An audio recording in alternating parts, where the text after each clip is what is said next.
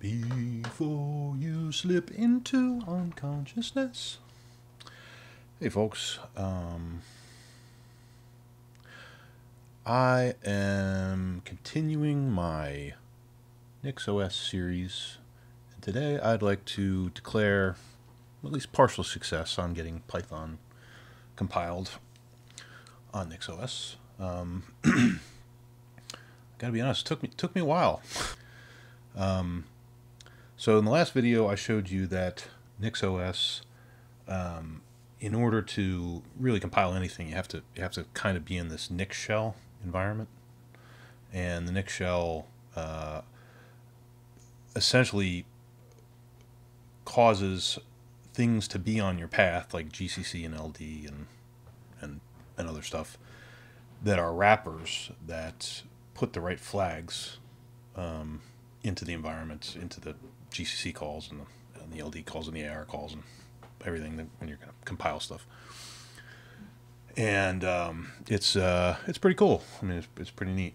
But it does mean that you can't just download Python, compile it without knowing something about nix-shell, like you can on other operating systems. So there's that.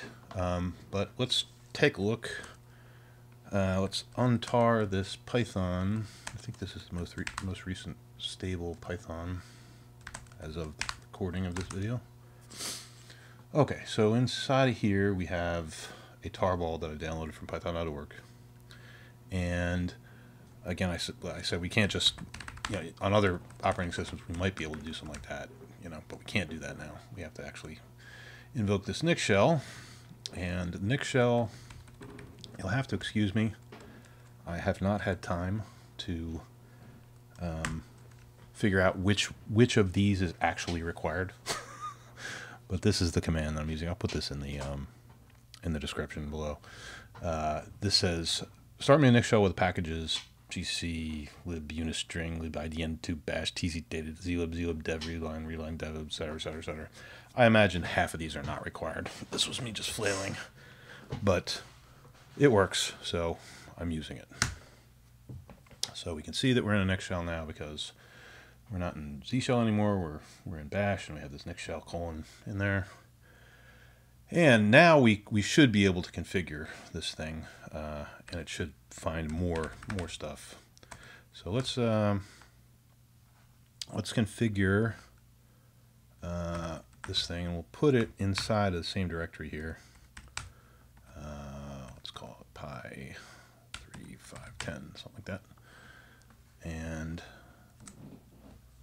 right.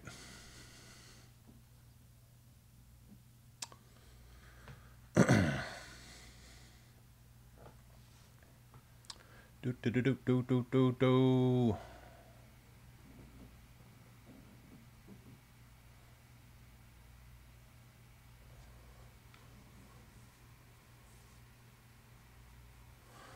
Yeah, ooh, nothing more exciting than watching configure go.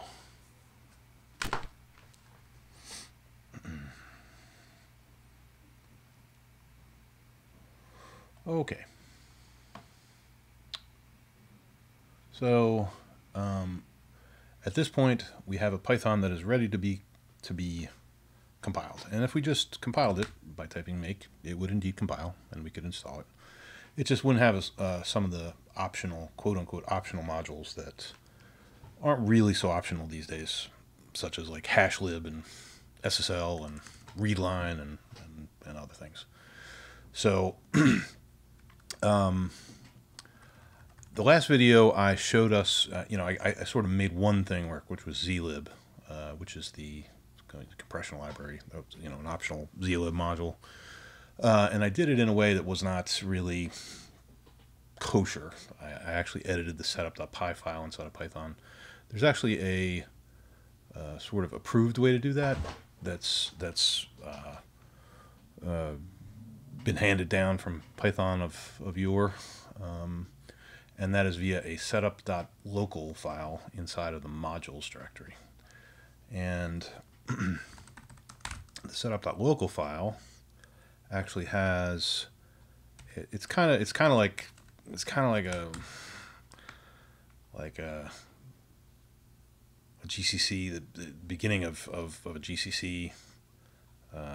It's kind of like you type GCC and then the rest of the line that's in here.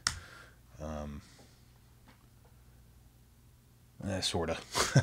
It's even stranger than that.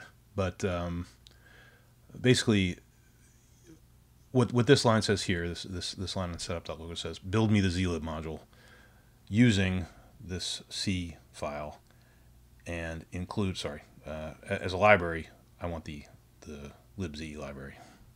Same thing with readline. Use this file. I want the readline library, etc., etc.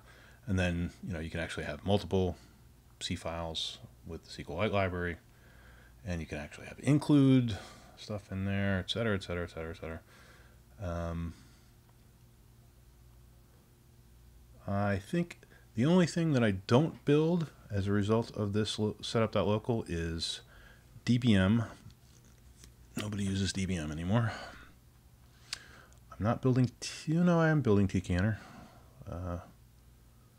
gdbm, no one uses gdbm. Absolutely no one. NIS, sorry son, it's over. Curses panel, I don't even know what that is. And the rest of the stuff I build. So we do build BZ2, LZMA, tk, zlib, curses, SQLite 3, hashlib, SSL, and readline, and C types down here. So in order to do that, we just copy this file into the setup.local. All the trouble was actually figuring out what needed to go in this file, which you didn't see. That was just me hacking around. So copy the setup.local to Python to the modules directory. And now it's configured already. I type make.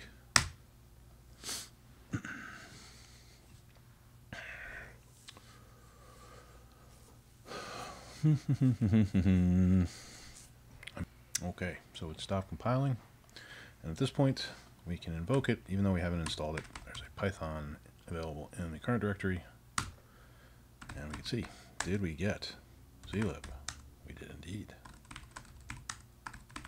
C types, hashlib, all that stuff. We got all that stuff compiled, and as far as I understand, although maybe some corners of those various things don't work, I think they, as far as I know, all the stuff inside of those things works as intended. If you find out different, let me know. And now we can do make install, like so. And this is a dumb place to put this. I didn't mean to put it here, but that's where it installed to. Installed to a subdirectory, the source directory, but you get the idea. I just configured it wrong. But bin Python 3, yep. We got readline. Yeah, oh yeah, oh yeah. And we can do bin pip 3 install. Let's say tox. And we can upgrade pip.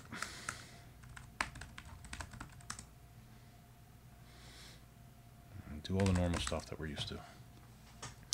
And this is just like any other Linux system. This is not controlled in any way by NixOS. This is completely imperatively defined, and this is like data on your system. Nix knows nothing about it whatsoever. And I believe the reason that it works is, as a matter of fact, let's exit out of here, and we'll go into here. Oops. Python 3. Import zlib. Yeah. The reason that this works is that all the stuff that Nix does to, as a matter of fact, let's take a look at what LDD says about Python. I have no idea what it's going to say.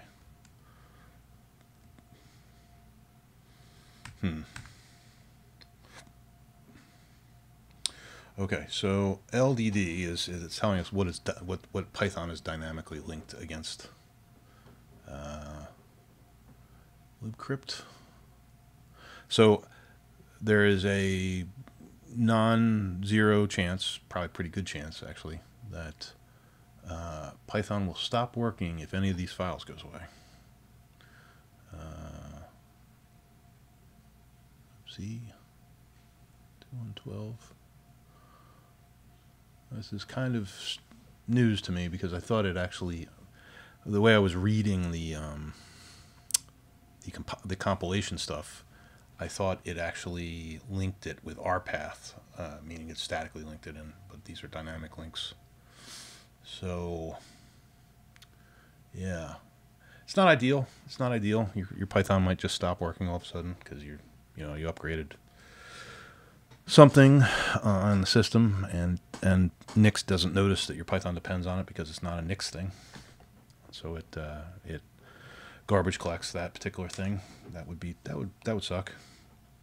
Let me show you just something that's interesting while it's compiling, or you can look into it in your nix-shell. If you do something like this, if you type in nix-debug = 1 and then type make, you can see what it's doing under the hood. If it just does anything, it didn't do anything. So let's do make clean and nix-debug = 1 make. So you can see as it goes along, extra flags after whatever, and extra flags before. So it's telling you the flags that it's putting on the GCC command line there, and does that for LD as well. I found that interesting. Didn't help too much in actually figuring out what I needed to do, but at least you get an idea of how it's working, how the wrapper scripts are working. But yeah. So anyway, like I said, it's not ideal. In an ideal world, you do exactly what Nix does, which is create an X package that has Python that downloads the tarball and compiles it and declares dependency on the things that it depends on and all that stuff. But this is a way to get going in a system that is not Nixified and has another workflow, which is all of them. It occurs to me that I've already been down this road before, and I found this link. It's called Python Build Standalone by a guy named Greg, and he has a bunch of Setup.local files for various architectures, distributions, etc., that should build Python completely statically, if you care. I don't particularly care that some of these things got built with dependencies on dynamic libraries. But if you do care, that is a good resource to go after. Yeah.